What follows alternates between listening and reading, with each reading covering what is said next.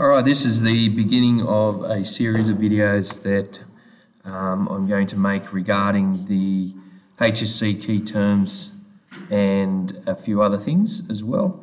The key terms for the HSC come from NESA, and there is actually a link I'll put in the comments, in the description about where these key terms come from, and you're welcome to have a look at the documentation to that. So without further ado, I'll do a bit of explanation about it. So in the HSC key terms, what we're doing is that we need to address the key terms, the plural and the context, and it's really important that we do. It can be the difference between, say, a band 4 response and a band 6 if candidates can actually follow these instructions. Now, learning these three things that I'm going to talk about today, if you can put these together with knowing the content of your subject, then you're well on the way to getting a really great, decent HSC result. You can apply this knowledge in each of your subjects. There are subtle differences, so please make sure that you are checking with your teachers about the key terms or the key verbs that are used.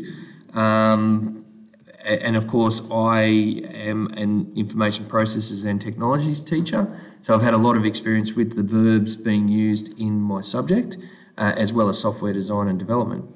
There are some subtle differences with, of course, other subjects, including English and art, and hopefully your teachers will, it's guaranteed that your teachers will discuss that with you when it comes time to preparing for that.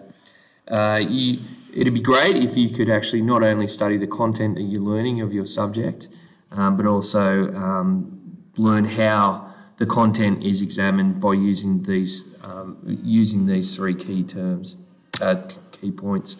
So let's get on and look at the key terms, and of course it's important that you understand them, because it's basically understanding what the difference between not knowing what a question is asking you to actually knowing what is being asked of you and how to answer it.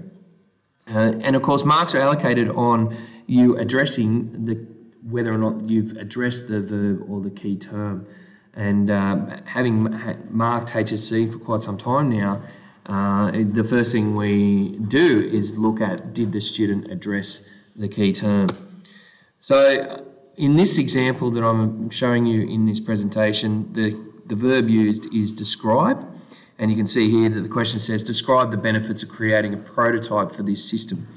Now, we don't have to go into specifics at this moment about what a prototype is or what a system is or anything like that, but the verb is to describe. And so what we'll do later on down the track is I will create a video that explains how to actually describe something. And some students, when I do ask them the question, I say, what does describe mean? And the first thing they'll say is, oh, well, you explain something. And in actual fact, I could actually say that the question says, explain the benefits of creating prototype. I would be explaining it. But describe is a little bit different, and I'll get into more detail about that later on down the track in these videos. But at the moment, we need to recognise where the verb is, and usually it's at the start. And this one, for example, you can see it is describe, and I've highlighted it in yellow.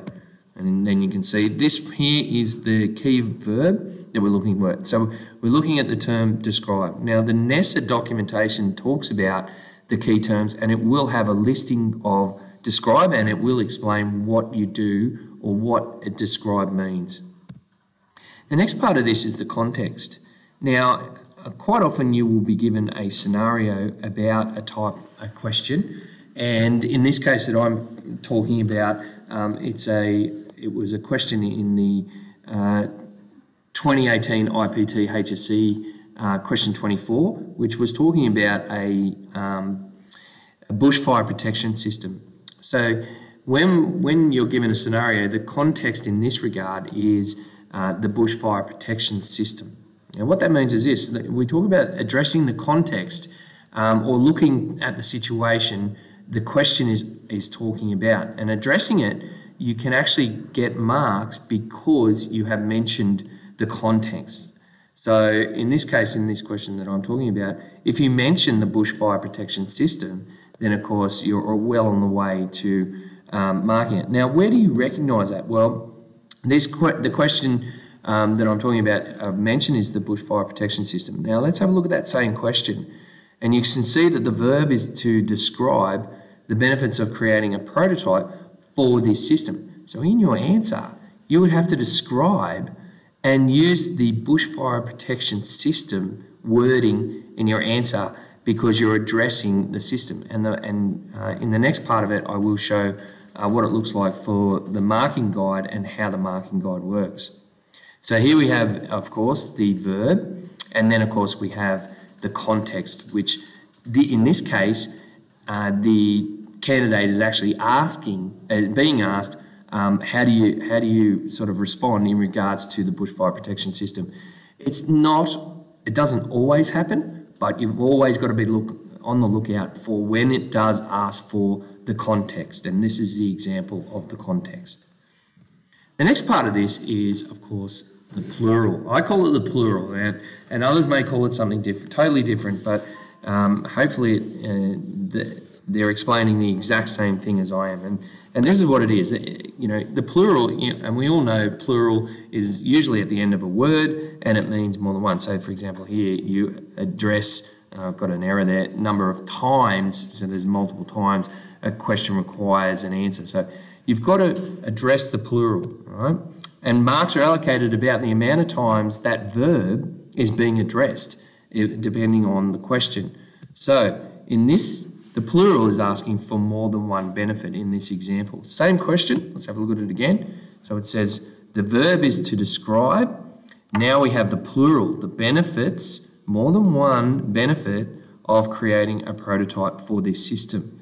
So students can actually see, and I'll just press this button, and you can see that this is the verb, this is the plural, and this is the context that's actually happening in this question. And if you can address all three of those, then of course what happens is you are in favour of answering this question correctly because you have pulled apart the question and you know how to answer this question and address it. Now let's have a look at the mark allocation for this question.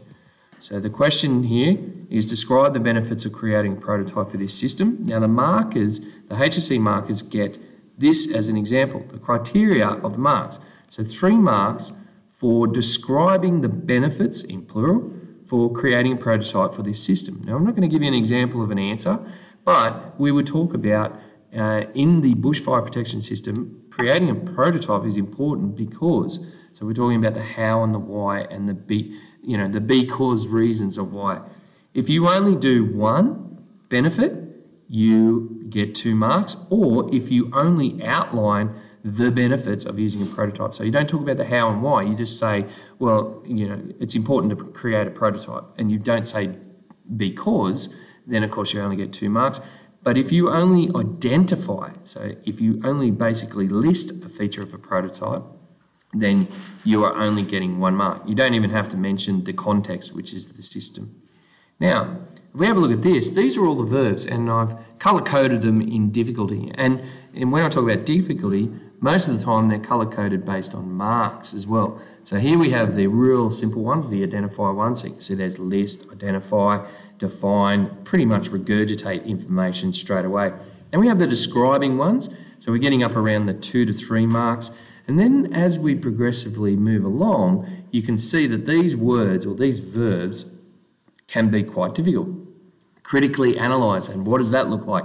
Interpolate, propose, even predict. These are large, we're talking about anywhere between 6 to 10 marks if something asks you, say, evaluate the effectiveness of a prototype for this system, you would definitely be getting around the 6 to 10 mark. So you can see if we go back and look at that question, if that said critically analyse the benefits of creating a prototype for this system, it certainly wouldn't be worth 3 marks. It would be worth a lot more. So in the next series of videos, I'm going to create a video that addresses each of these verbs and what they look like in IPT. Now, they may be a little bit different in each of your subjects, so it's worth checking with your teachers what the verbs actually mean in your subject. You might even have, for example, just these ones across the top. I will mention here, there is a system called an alarm system, which is a system that is used in different subjects, and you may have already been taught the alarm system. Now, what I've tried to do is sort of marry up the verbs based on what the NESA documentation says to their level of difficulty and their possible mark allocation, and also based on what alarm is as well. But do not take that as face value as this is the alarm and this is how you do it. It's certainly not that technique. And just making the point of these are the levels that NESA has said that these verbs are in difficulty. So as you can see, the purple ones are the most difficult. So I hope that helps.